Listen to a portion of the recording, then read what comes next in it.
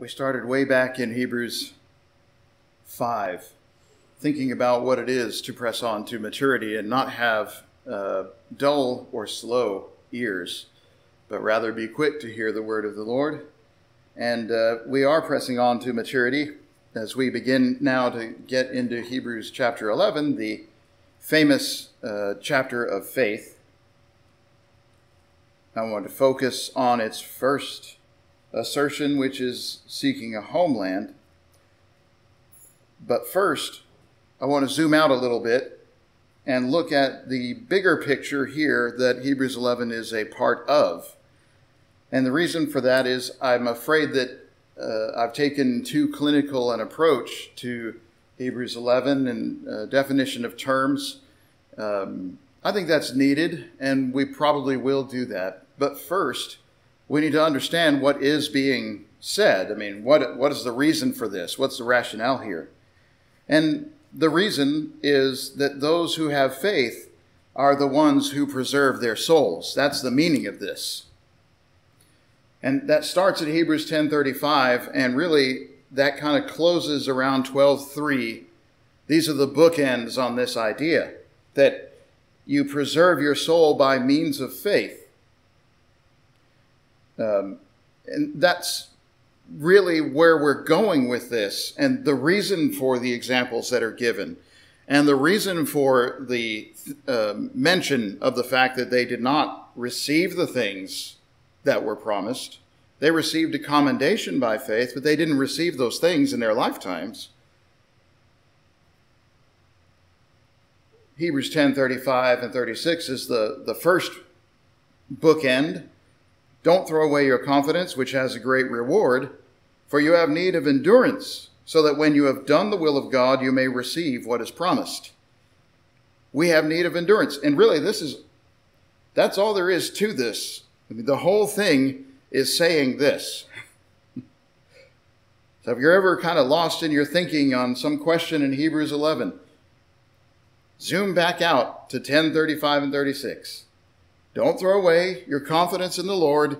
It does have a reward, but you need to have endurance, and you need to do the will of God. And when it is done, you will receive the promise. Over in Hebrews 12:1 and 2 is the other bookend. Let us run with endurance the race set before us, looking to Jesus, founder and perfecter of the faith, who for the joy that was set before him endured the cross. So we need endurance to get to the end. We have to finish.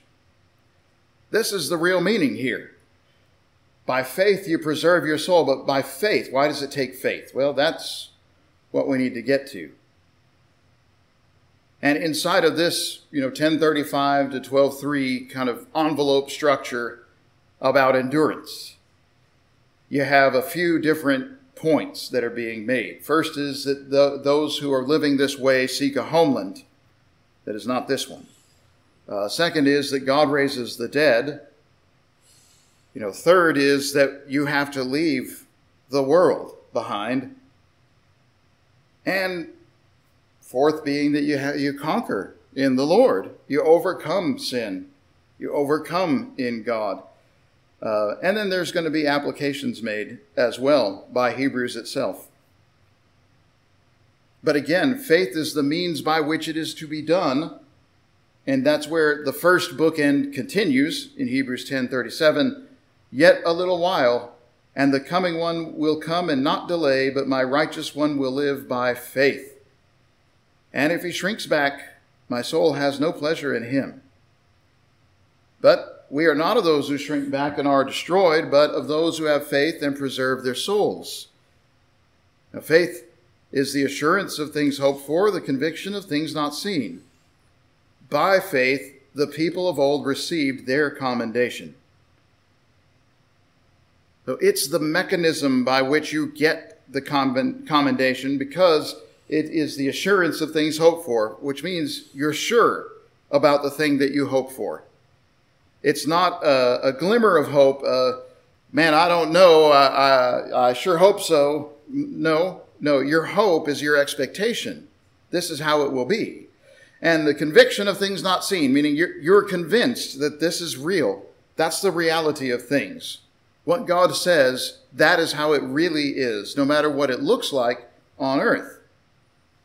But by this faith, the people of old received their commendation, says 11:2. But if you go down to the 39th verse, all these examples that we receive, though commended through faith, did not receive what was promised. Again, they didn't get it in their lifetime. This is about endurance. This whole chapter is about endurance through faith. You have to keep going even though you can't see it. That this life may be difficult and may present problems and challenges to us in the faith, but heaven is worth it, and heaven is real, and serving God is the most important thing, which you obtain by faith. All right, so that's the structure. That's the first thing, introduction. Now let's talk about the first assertion under this umbrella, which is Hebrews 11 verses 3 through 16. They are seeking a homeland. Well, here are the cloud of witnesses in this particular case. Here we are presented with these examples.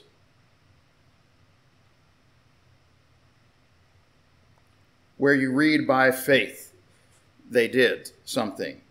Here, by faith, in verse 3, we understand. By faith, in verse 4, did Abel make his sacrificial offering that was accepted by God. By faith, in verse 5, was Enoch, the seventh from Adam, taken up when God took him and he was not found.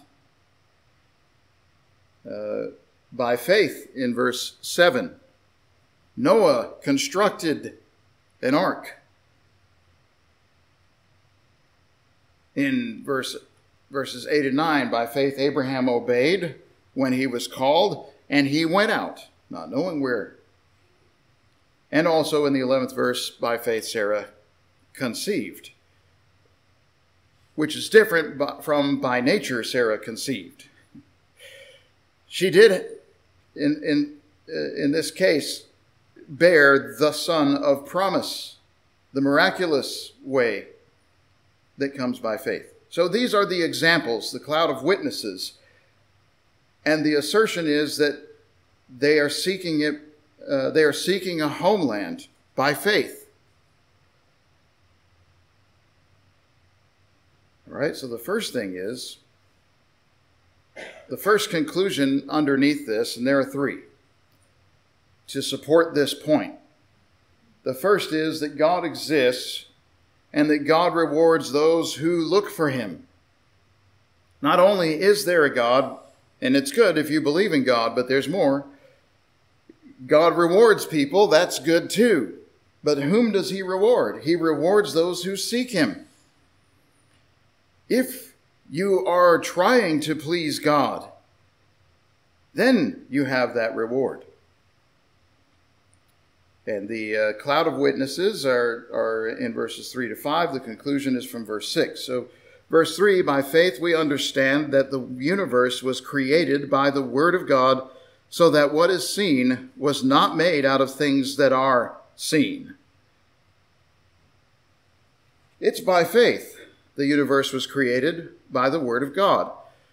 God said, "This is what I did. Do you believe him or not?" That's all this is saying. If you believe that he exists and that he rewards those who seek him, then you believe what he said. This is how it was done. It was created by the word of God, and the things that we now see in this physical realm were not made out of things that are visible. They were spoken into existence by his word. When he said so, it was so. This comes by faith. We trust him. We're sure of things expected or hoped for. We are convicted or convinced about things unseen. I accept that. There's no reason not to accept that God can do what he wants in this matter. In verse 4, by faith Abel offered to God a more acceptable sacrifice than Cain did, through which he was commended as righteous, God commending him by accepting his gifts. And through his faith, though he died, he still speaks. And there's a whole series of lessons to draw from this one verse. But in our major point here, God exists and God rewards those that seek him. Both Abel and Cain sacrificed, but Cain was not accepted because Cain just brought an offering. Abel, for his part, brought of the firstlings of the flock, of the fat portions, which is the good part. That's by faith that Abel did that, meaning that he knew, sight unseen, that God had to have the best. And God accepted his offering. God did not accept Cain's offering. Sometimes we are tempted to think that, when we come to God and offer something, that he takes it graciously. That is not true. He wants what he asked for. There is such a thing as an acceptable sacrifice, and there's such a thing as an unacceptable sacrifice. And Cain made one of those unacceptable ones. But if God accepts what you give, then you are commended through faith. And this Abel was murdered by his brother in a ritual human sacrifice. So through his faith, though he died, he still speaks. This one suffered terribly at the hands of his brother at the foundation of the world. And yet, because of that faith, he still speaks. And, if you look back at the record of Genesis 4, we don't see what his words were.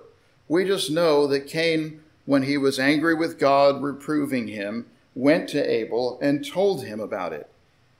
Implies that Abel responded to this in a way that did not make Cain happy.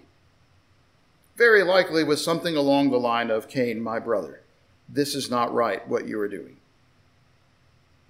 See, that's not enough to kill somebody. Yes, it is. Have you ever read the gospel of Jesus Christ? He never did anything wrong. You can get killed for much less. But that's what Cain did. So this one still speaks through faith. When you believe that God exists and you believe that he rewards those who look for him, then you know that he has to be served, and he has to be served well. He has to have the best, the first. What about this Enoch guy? Well, he's the seventh from Adam, in Hebrews 11:5. By faith he was taken up so that he should not see death. This one did not see physical death. He was not found because God had taken him. Now, before he was taken, he was commended as having pleased God. Yeah, the record shows that he walked with God 300 years. He started to be faithful at age 65, and he walked with God 300 years. The testimony is that he was pleasing to God in his generation. This is by faith. He walked in a time when, the Garden of Eden was no more. Abel was long gone. Just, similar to you and me, just walking the earth with only creation, sun, moon, stars, and what there was of the Bible at that time. But he commended God, he pleased God, and because of this, he did not see death. He was taken up. This prefigures, of course, the ascension of Christ. But in the 6th verse, without faith, let's talk more about this. It's impossible to please him. You cannot please God without faith, is the assertion here. If we are going to please him, if we believe he exists and that he rewards those who seek him, then we can please him. That's what it's saying. Without faith, it's impossible to please him. Whoever would draw near to God has to believe. They have to have faith. They have to trust that he exists and that he rewards those who seek him. This word faith, such a bad word, such a bad translation. It's trust. That's the word that we should be using for this. Everybody uses the word trust. You know what trust is and how it is given and how it is earned. And, if somebody comes and tells you a thing and you trust that person, even if you haven't seen that thing, you believe that thing is what has happened, right? That's what it means to trust somebody. If a trusted manager comes to you, or a trusted employee, or a child whom you trust gives you a report and you believe it, that means you believe what has been said is how it really is. That's all that faith is. It's trust. Whom do you trust? In what do you trust? If you want to draw near to God, you have to trust that he does exist, number one, and that he rewards, number two, those who seek him, number three. Not only is he there, but also, yes, he does reward people, but he rewards those who seek him. Cain was not rewarded. Abel was rewarded. Enoch's generation, as a rule, was not rewarded. Enoch was rewarded. So you have to look. You have to make the effort.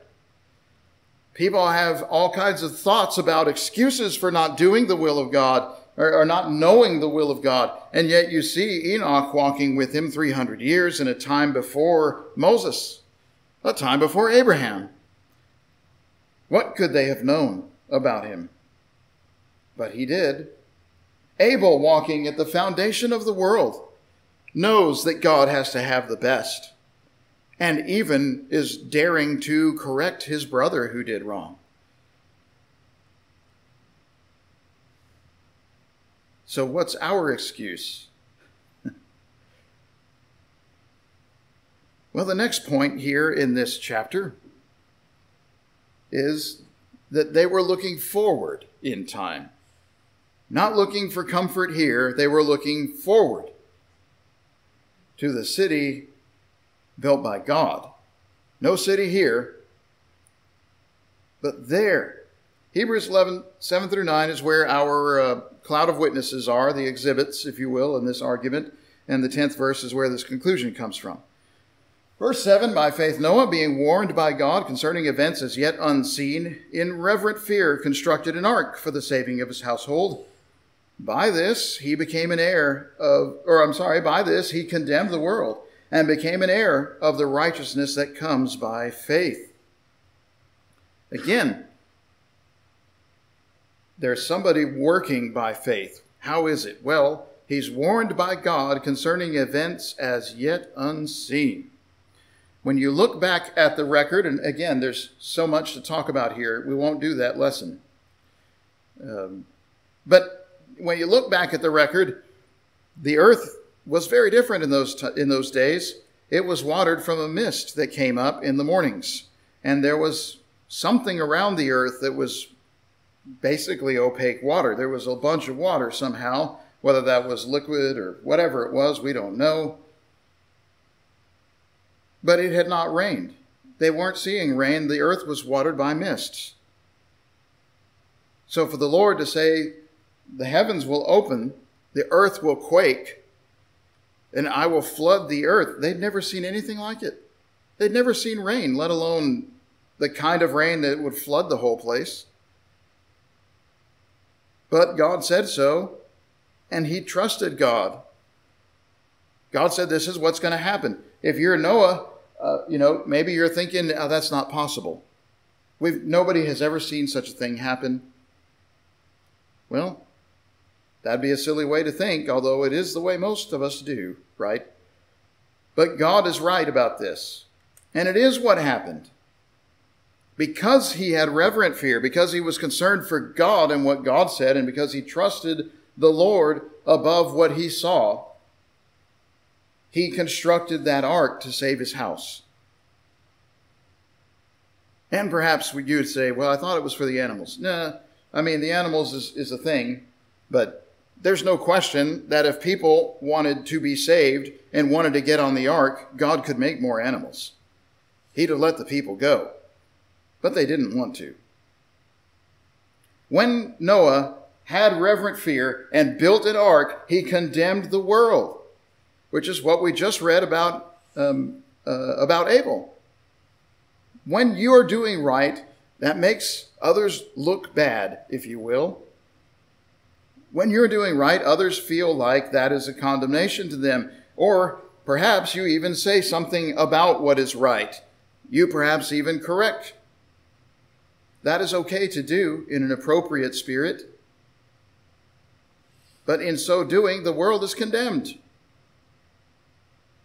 And he becomes an heir of the righteousness that comes by faith. So he himself entered into this inheritance that is in God that comes through faith. He was just in the eyes of the judge of the universe, God.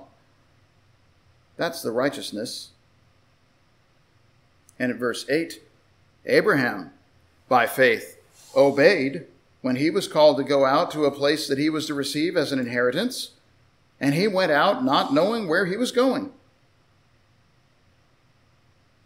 When God spoke to him in his father's homeland where he grew up, he said, you come out of this country and go to a faraway country.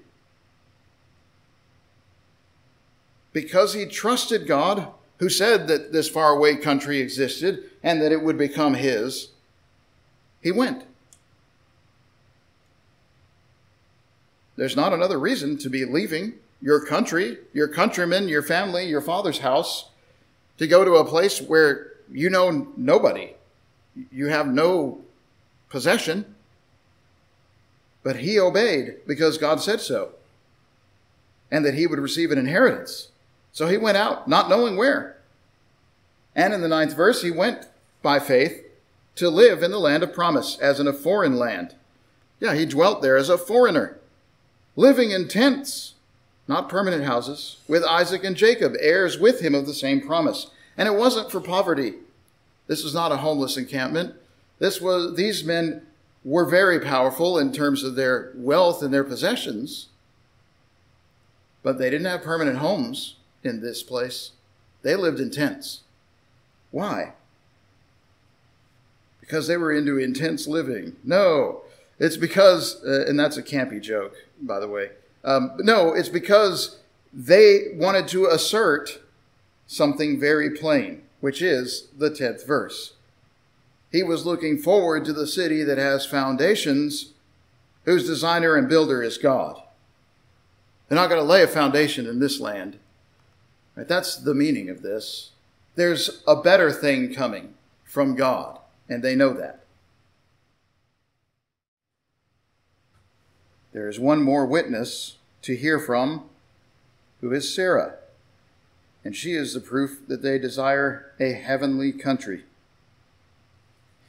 In 11:11, Sarah, by faith, received power to conceive, even when she was past the age, since she considered him faithful who had promised. She considered him trustworthy, is what it means. God said, come back, when I come back at this time next year, you will have a son. And she did laugh. And God said, yes, this is going to be, she said, oh, shall I know, children? And he said, oh, yeah, and if you remember this account, she's like, oh, I didn't laugh, And God says, oh, but yes, you did laugh. I heard you. But the time comes and the child is here, and they name him Laughter. By faith, she trusted him, and because of this, she did conceive. Even being past age, it was a miracle. She was 90-something years old. But the reason why is that she considered him trustworthy who had made the promise. Because God promised that she would have a child, and she trusts God, even though she doesn't know how, and it seems like it's impossible, God said so. Therefore, it must be so. He's trustworthy. And that's what it means. We trust him. Even if we don't understand or if we don't see everything. And we've got to be willing to be humble like this. The 16th verse says they desire a better country, a heavenly one. What do we mean? Well, Sarah, you may recall in the account, is well past the childbearing age, and this is clearly the miraculous intervention of God. Abraham's about 100, Sarah's about 90, and they have this child laughter, Isaac.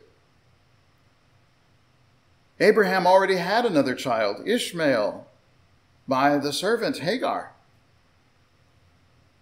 But that's a natural child in the natural ways. And he does become the father of the 12 princes of the East. And that's a great nation to this day. But it's not the same kind of thing as the child of promise. What they are waiting for is not an earthly country and an earthly kingdom and name for themselves. They desire a better country, a heavenly one. It's the spiritual descendants, those who have the faith that Abraham had, who are blessed. Now, the conclusions that they draw in the text are these, in the 12th through the 16th verse, and then we will move on to the next one at the next opportunity. From one man, therefore, and him as good as dead, were born descendants as numerous as the stars of heaven, as many as the innumerable grains of sand by the seashore. These all died in faith, not having received the things promised, but having seen them and greeted them from afar, and having acknowledged that they were strangers and exiles on the earth. For people who speak in this way make it clear they are seeking a homeland. If they'd been thinking of the land from which they had gone out, they would have had opportunity to return. But as it is, they desire a better country, that is, a heavenly one. Therefore God is not ashamed to be called their God, because he has prepared for them a city. These are the conclusions from the accounts that we have read. One man, Abraham, him as good as dead, in the sense that he's 100 and she's 90. But from this one were born descendants as many as the stars of heaven, innumerable as the grains of sand by the seashore. How is this possible? Well, it's not possible. God does things that are not possible.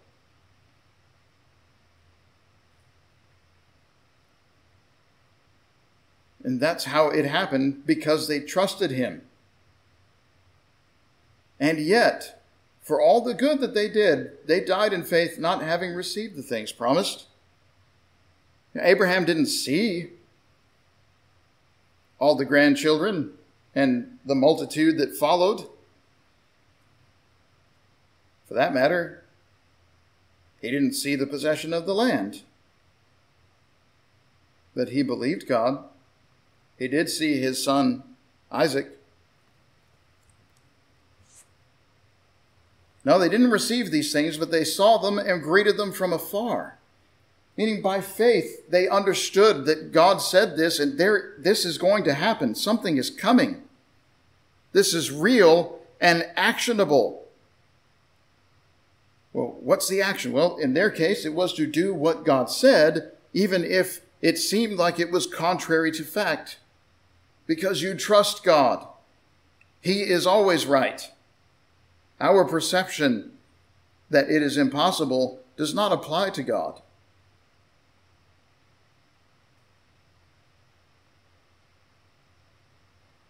Yes, they saw this, they greeted it from afar, and they acknowledged that they were strangers and exiles on the earth. What does this mean? It means foreigners and resident aliens. So they have, the earth is not our homeland. It's not our country. It's not our people, our culture, this world. Heaven is. And we dwell here, and we do the best we can to live peaceably with all and to show honor where honor is due. Be good citizens, obedient to those that are in authority, giving thanks for the governing authority. We do all of these things, yes, but we are foreigners, and we are resident aliens, not citizens of the world. When you speak in this way, you make it clear you seek a homeland. You're looking for something. This isn't it. This isn't all there is. If it were, this would be very pitiable. And the other side of this is, if they'd been thinking of that land from which they'd gone out, they would have had opportunity to return. It's true. If you want to turn your back on God, that's always available. If you want to go back to the world, to be friendly with the world, to be accepted in the world, you can. There will be an opportunity for such things. Satan will always provide that opportunity. But as it is, they desire a better country, a heavenly one. Do you have the endurance to wait for the heavenly one? That's the question. Do you trust God that you can make it to the end? God's not ashamed to be called theirs, for he's prepared for them a city. There is a reward for our effort. God is ready for us. Living this way and giving things up in this world, sometimes is very painful, depending on what you're giving up. But God's not ashamed to be called our God, because he has prepared the thing that we are waiting for, the thing that we are expecting, the glory that he has told us about. It is ready. It is there. It's a real thing. And it is the true issue of life.